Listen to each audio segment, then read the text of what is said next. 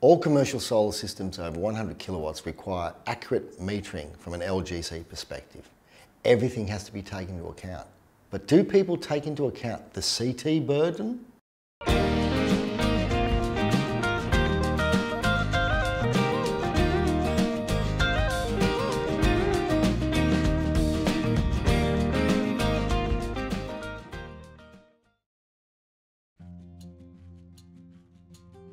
Hi, I'm Veli from Greenwood Solutions. After watching this presentation, you'll understand what site loads need to be calculated when looking at systems over 100 kilowatt from an LGC perspective. And you'll also understand the concept of a CT burden. Now, if you like what you see, hit that subscription button. Let's get stuck into it. With LGC systems, there is a requirement for a certain accuracy of metering, and in this presentation, we'll be looking at a 1 megawatt or a 1000 kilowatt system installed in Melbourne, Victoria, Australia. A system this size can potentially produce 1,314 gigawatt hours per year without taking panel degradation into consideration. This means that the metering requires a maximum allowable error of 1%, and this means also that the system is eligible to claim 100% of the metered electricity generation, DLEG, for the LGCs. The general formula to calculate LGC is below. Now, TLEG means total power generated by the power station, and when I say power station, I mean the commercial solar system. FSL is the fossil fuel component of the power generated by the power station. In this case, it is 0. AUX is the auxiliary power consumed during production or maintenance. MLF is the marginal loss factor. DLG equals the allowable generation, which equals TLEG minus the auxiliary, and you're assuming that the fossil fuel component is 0. Okay, maths, we love it. No, we don't. Now, to determine which CT is appropriate for a particular application, it's important to understand the following characteristics that are used to classify current transformers. We look at the ratio, the polarity, and the accuracy classification. Now, the CT ratio is the ratio of primary current input to secondary current output at full load. Let's say we have a CT with a ratio of 300 to 5.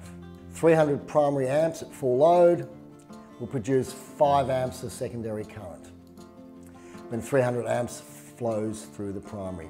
If the primary current changes, the secondary current output will change proportionately. In other words, in this case, 300 to 5. The polarity of a CT is determined by the directions the coils are wound around the core of the CT, clockwise or counterclockwise, and the way the leads, if any, are brought out of the transformer case. Now, here's the interesting thing, the CT burden. The total resistance of the secondary circuit of a CT is known as a burden. And this is the sum of the resistance of the CT secondary winding, connecting wires, the lead resistance, and the resistance of the actual relay meter. Burden of the current transformer is expressed in volt amps. The total VA burden should be taken into account when a CT is used for measuring or protection purposes, especially on the large LGC systems. CT burdens, not a term you'd hear very often, but incredibly important when it comes to the metering and calculation of energy produced from these LGC systems. While designing the protection system or measurement system, the VA burden of all the measuring instruments and protection relay must be taken into account for building a reliable measurement and protective system. Calculating the CT burden involves a few steps, and it's effectively looking at what components are involved in the process, what the CT is connected to, what its resistance is, what is the lead resistance, what about the Rogalski coil, what about the relay itself, and adding all these burdens together to come up with an acceptable figure that goes towards the calculation in how much energy can actually go out and service those site loads. This is a 1 megawatt commercial solar system using the following equipment. 1 by IntelliPro relay, 3000 amps, 5 amps, primary, secondary. 1x5 amp output 3-phase rope CT, a Rogowski coil. 1x Fronius smart meter, 480 volts UL. So we have to look at the resistance of copper at 20 degrees C, the temperature coefficient of copper as well, the 5 amp current output integrator, we assume a maximum of 50 milliohms, the CT cable cross-sectional area, which in this case happens to be 16 mil squared, and the CT cable length, the IntelliPro to the COI, and we're looking at a 15 metre max in this situation for the calculation. Also the CT input burden of the COM app IntelliPro, and this is 0.5 VA from the data sheet. So we have to determine the cable's resistance at 75 degrees centigrade. So the calculation is 1.68 times 10 to the power negative 8, brackets 1 plus 0.0039, brackets 75 minus 20, and the 75 minus 20 are the degrees. That equals 1.68 by 10 to the power negative 8, brackets 1.2145. Yep, maths, lots of figures. You just have to do the calculations yourself when you've got time, or the inclination. And 2.04 times 10 to the power negative 8 ohms per metre.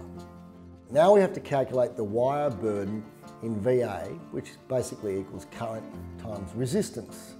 So I squared times 2.04 times 10 to the power negative 8 ohms per metre times 50 metre length, remember, and dividing this by 1.6 times 10 to the power negative 5 per metre squared.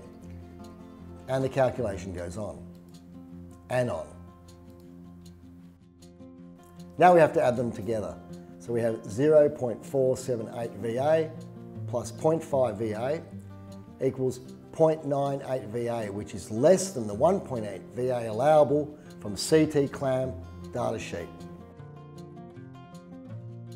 Conclusion. Calculating the CT burden is important for accurate LGC calculations. The total resistance of the secondary circuit of a CT is known as a burden. You have to look at the temperature coefficient and resistance of copper amongst other things.